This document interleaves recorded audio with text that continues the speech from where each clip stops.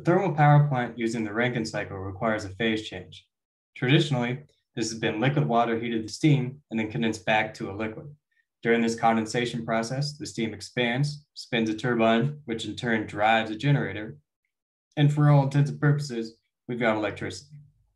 Unfortunately, this is simply not possible with the lower temperatures that we're expecting via heating our black body, via asphalt or our evacuated tubes. What we can do, however, is replace the water, dubbed the working fluid of the system, with another liquid that has a much lower boiling point. The team tested 6 of these potential working fluids. 3 of them were environmentally safe refrigerants that have shown success in Rankine cycle applications and are already used in residential settings. Of these, 2 may sound very familiar, isobutane and freon. 2 other working fluids were more volatile. Ammonia and propane acted as a benchmark for achievable power, but they aren't realistic in a residential setting. Finally, the last one, carbon dioxide, did not prove to be a viable working fluid within our specifications. How we tested these is that we ran them through a simulation called DWSim, and we crunched the numbers of their thermodynamic properties via a MATLAB function that we developed. We used these to determine what temperature gradient we would need to produce at least 1 kilowatt of power.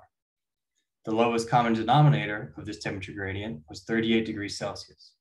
As we ran the DWSim simulation and through our MATLAB function, we also determined the required pump power and the thermal efficiency we can expect of the system. The thermal efficiency gives us an idea of how much thermal energy that we need to pull from the black body to ensure power generation.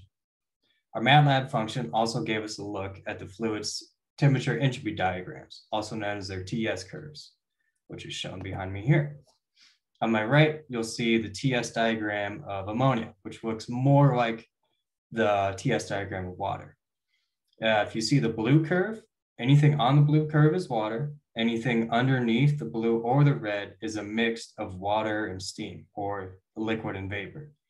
So when we see ammonia, the way our setting works, we get to 3, it's a vapor, and then as it condenses down to 4, it's a mixed steam until it goes back to its liquid phase.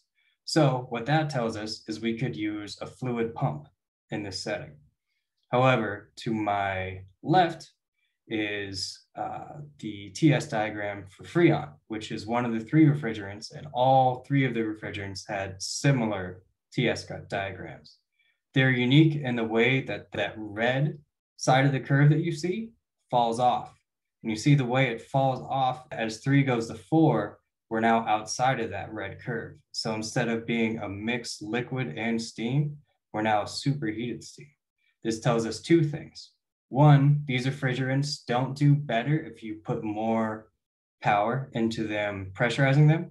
And 2, we would need to use a pump that has dry fluid pumping capabilities if we were to use these refrigerants.